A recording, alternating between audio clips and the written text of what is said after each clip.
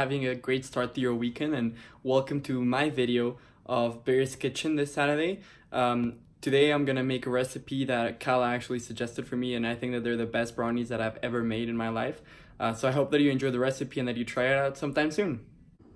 Okay, so these are all the ingredients that you're gonna need.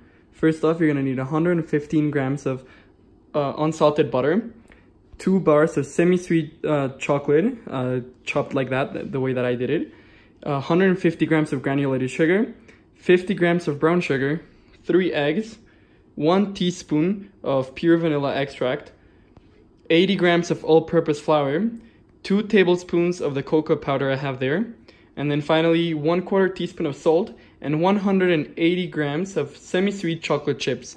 And you're gonna need these 2 things to measure and weigh all of these ingredients. Alright, so the first step is melting the butter and the chopped chocolate in a saucepan on medium heat, as you can see here. You want to make sure that it's not too hot because this will mess up the chocolate and the butter. And you want to make sure that you're stirring constantly, preferably with a wooden spoon.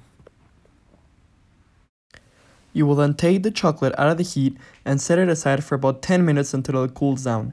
While this happens, you want to preheat your oven to 177 degrees Celsius and prepare a 9x9 inch square baking pan.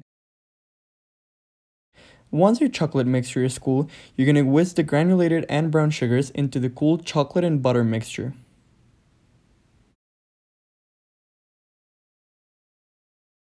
Then, you're going to add the eggs one at a time, whisking until smooth after each addition.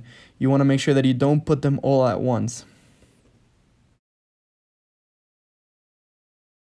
You will then whisk in the vanilla extract and keep mixing until it is smooth, and then you will gently whisk in the flour, cocoa powder, and salt, and you want to make sure that you keep mixing until you have a homogeneous mixture.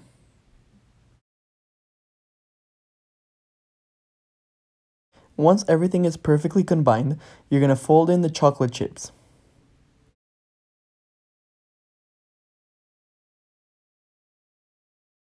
Now that your oven has been preheated to about 177 degrees Celsius and that you have your prepared baking pan, you're going to proceed to pour the batter into the baking pan.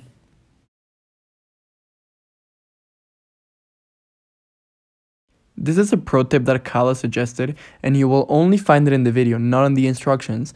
So what you want to do is you want to try to spread some Nutella on top of the batter before you put it in the oven, which is going to give it an extra nice finishing touch. So finally, what you're going to do is put the baking pan in the oven for about 35 to 36 minutes. But you want to start checking once 30 minutes go by. And what you're going to do is you're going to put a toothpick inside the brownie batter. And you're going to know that the brownies are ready once the toothpick only comes out with a few moist crumbs. After you take the brownies out of the oven, you're going to want to let them cool for a couple minutes. And then you're going to be able to enjoy your hard work and reward yourself with one of the best brownies you have ever tasted.